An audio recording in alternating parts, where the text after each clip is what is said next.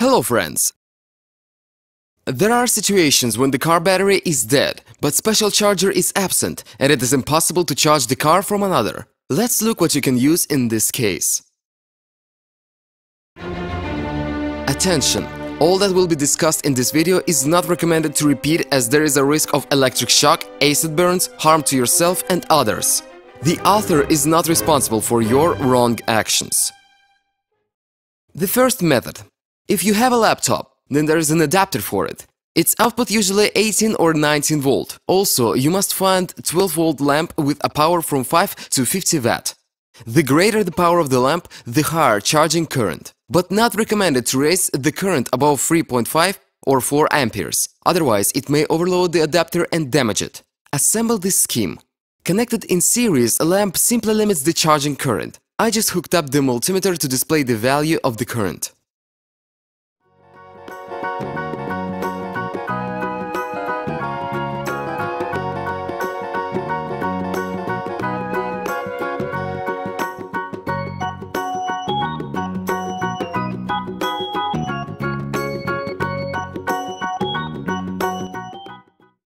The second method.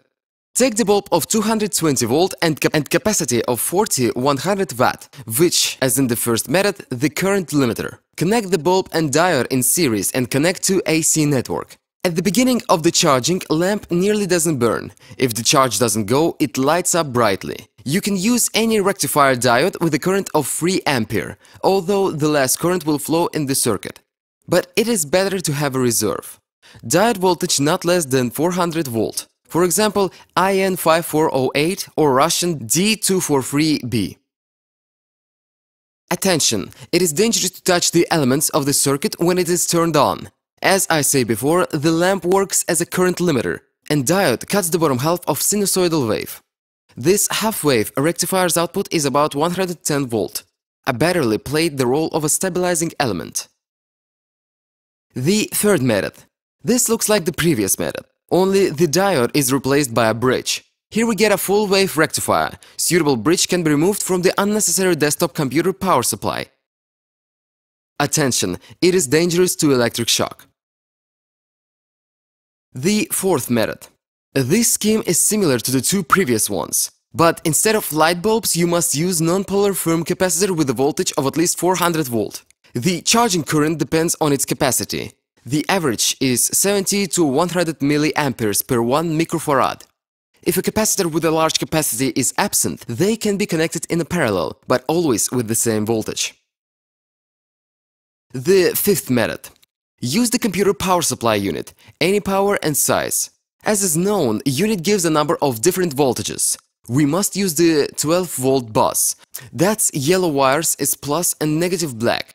But 12 volt isn't enough to charge a car battery. How to improve the power supply voltage without its reconstructions? First, we should short the green and black wires. This allows running the power supply without connecting to a computer.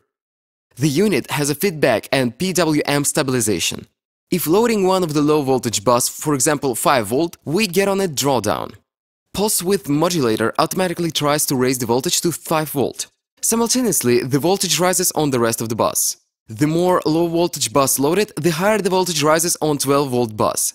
But don't abuse, otherwise the unit will go to the fence. If it anyway does happen, you can return to its original state by removing for a couple of seconds the jumper between the green and black wires. As a load of low voltage bus, you can use 20 to 50 watt halogen bulbs.